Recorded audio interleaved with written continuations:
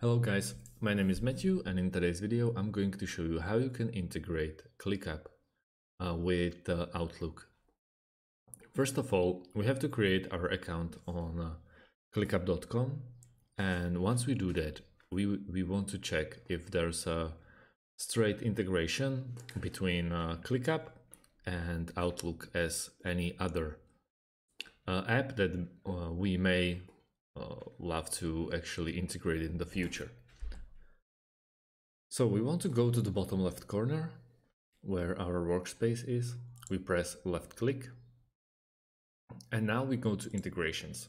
As you can see, there are already few of them that we can pick, but there's no Outlook, so we have to find a different approach to our case or to our problem.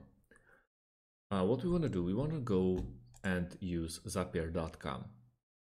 Zapier.com is also a very nice app just to make integrations between certain apps.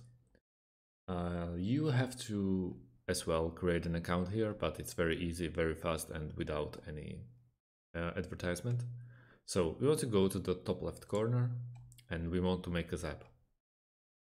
We can, as you can see, name our zap by just pressing few words. I don't know, let's go with ClickUp to Outlook, like this. Well, now the first trigger, an event that starts your zap, will be coming from ClickUp, obviously. We use the search engine and we want to go with ClickUp. Choose an event, new task, task changes, new list, and so on. We want to go with new task just to show you guys how it's done. And now we have to log in with the account that we created already on ClickUp. So this one, we continue. Now you have to set up your trigger, but it's completely up to you.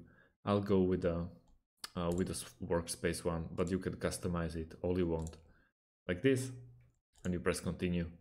Now we want to move. You can set up the trigger, but you don't really have to. Just if it's working, it will basically send this trigger to through Zapier. But the second action is way more important, and it's actually integrating it with Outlook.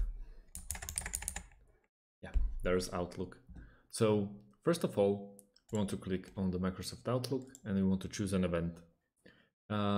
What will happen is, like, new task in ClickUp show up, it will update the contact. For example, we press continue, and now you just sign in to your Microsoft account, Microsoft Outlook account, and that's about it. So thanks for watching, and see you on the next video.